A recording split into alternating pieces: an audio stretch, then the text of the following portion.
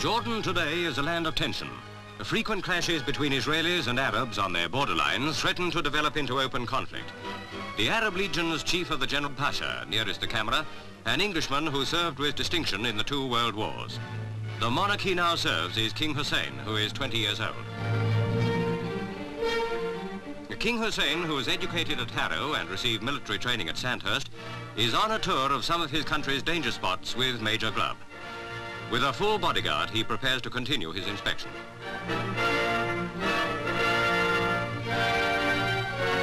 The area in dispute between the Arabs and the Israelis lies to the west of the River Jordan.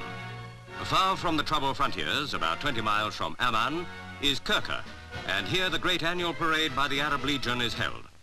Some 6,000 people, including military missions of Arab and Allied countries and their diplomatic corps, watch the parade march past the royal dais, where the young king takes the salute for the 2nd time in his reign.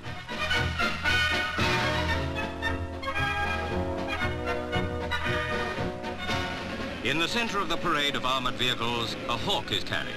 This is the corps' traditional mascot.